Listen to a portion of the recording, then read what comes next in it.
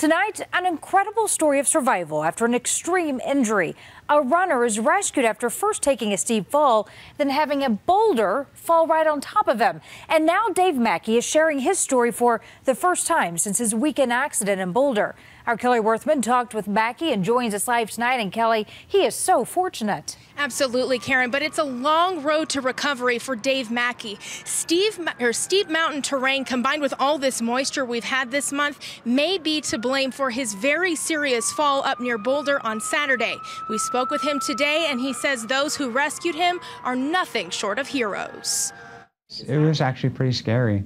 It's not how elite runner Dave Mackey typically describes his mountain runs. Yeah, it's all rocky, very technical terrain. But when he slipped during a routine run near the summit of Bear Peak in Boulder, scary quickly comes to mind. And I fell 20, 30 feet. Tumbling down a series of ledges, Mackey says his left leg caught an edge. It just turned and snapped, basically in the middle of my tibia. Falling behind him were several rocks, including one weighing hundreds of pounds. I think because that rock fell on my leg, it actually held me in a position where I didn't fall any further. Pinned beneath the large rock, Mackey screamed for help. Soon, two people nearby came to his side, using a stick to pry the rock off him and call 911. Big step. Due to the steep and rugged terrain, it would take several hours for Rocky Mountain rescue crews to get Mackey to safety. Yeah, they saved my life, for sure.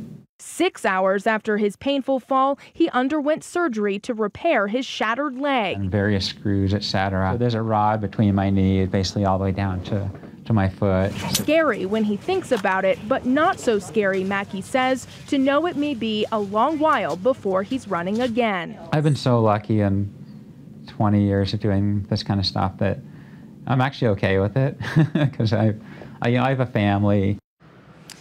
And Mackey is at the Boulder Community Hospital, but tomorrow he will head to Denver Health for specialized treatment. He is at a high risk for infection due to his exposed injury, but the father of two says he's trying to stay positive. Live in Denver, Kelly Worthman, CBS 4 News.